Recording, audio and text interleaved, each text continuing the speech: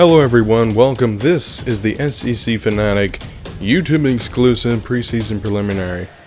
This is the segment of SEC Fanatic that usually focuses on 1 to 2 SEC teams leading up to the 2018 college football season.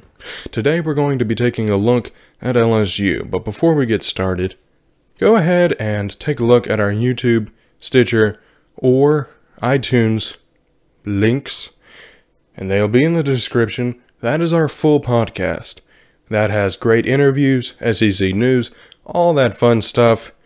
This is just a small portion that I wanted to do separately so I didn't overload the podcast with too much.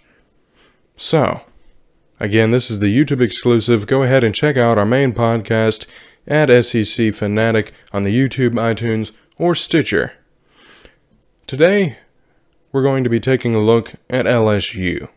In 2017, they went 9-4, 6-2 in the SEC, and the big issue, like a lot of other teams, has been inconsistency. All you have to do to look at inconsistency is look at the fact that they lost at home to Troy for homecoming, and then beat Auburn at home later in the season. So there was some very inconsistent marks for LSU. The defense was consistent, however. It was more so the offense that was inconsistent. And so when they lost, the offense usually wasn't producing. Now, the defense was not elite, but they weren't bad. It was good defense. And so, but it couldn't compensate for an offense. As a defense, you're most likely the other team's going to score at some point. So the offense has to be able to compensate for that. So when the offense could not compensate for that, they lost. When the offense could, then they won. You had kind of a quarterback toss-up in the middle, and they finally settled on Danny Etling towards the end of the season as their main go-to guy. But they lost him. Danny Etling is out, as well as star running back Darius Geis and defensive end Arden Key. And those are three massive losses for this LSU team. The offense now doesn't have the bruising backs that it's had in Geis and Fournette before. And so the coaches have admitted that they're starting to transition to be more of a passing offense. Great. You have wide receivers coming back. Wait a minute. You don't have a quarterback coming back. So they're going to have a reboot at quarterback. They're going to have to do a reboot at running back. So their questions are on offense, just like last year.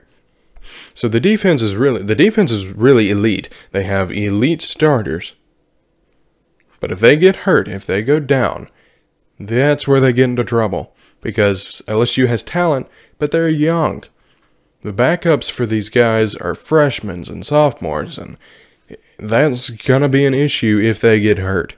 And so quickly building up that depth for the LSU defense and finding answers on offense very quickly is going to have to be key for LSU in 2018. I don't think the defense will be elite because of that young depth. I think that you get towards the end of the season and players will start to get hurt on the starting team. Who's going to step up for them? I don't know, because most of their backups are fairly young. Experienced, yes, but young. And so that'll be interesting to see how that plays out. I think the defense will be good. I don't know about elite, but I think they'll be a good defense. The question is really, how is this offense going to develop to be able to answer to that defense like last year? There's going to be, I feel like, a lot of similarities between this year's LSU team and last year's LSU team. I don't see that much separation between the two when you take a look at them. So the questions will be definitely on offense. How will the new running backs respond? How will the quarterbacks develop? All these kinds of things. It doesn't look like they'll be that strong this year. I just have to admit. It looks like they'll be good, but not great. Taking a look at their predictions, I'm using SECcountry.com, and they predict them to go 8-4. So about the same as last year, with that bowl game win last year. So LSU looking to make another bowl game again this year, but not contesting for the SEC West. They say that they will have wins over Southeastern Louisiana, Louisiana Tech, Ole Miss, Florida, Georgia, I'm not sure if I agree with that, Mississippi State, and Arkansas, with losses to Miami, Auburn, Alabama, and Texas A&M. Even if they lose to Georgia, then that's a 7-5. So you're looking between a 7-5, 8-4, about the same as last season. Looking to make it to a bowl game. I mean, LSU could very well surprise everyone and win the SEC West. But I just don't see that happening with new quarterbacks, with new running backs, with questions on offense and young backups on defense.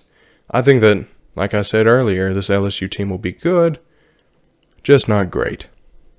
This has been Preseason Preliminary. Let me know what you guys think down in the comments, and we'll be back again next week, next Friday, with an examination of South Carolina heading into the 2018 college football season. Thank you guys again for your time, and remember, check out our main podcast, SEC Fanatic, at YouTube, Stitcher, or iTunes. Thank you guys for watching. This has been SEC Fanatics YouTube exclusive Preseason Preliminary.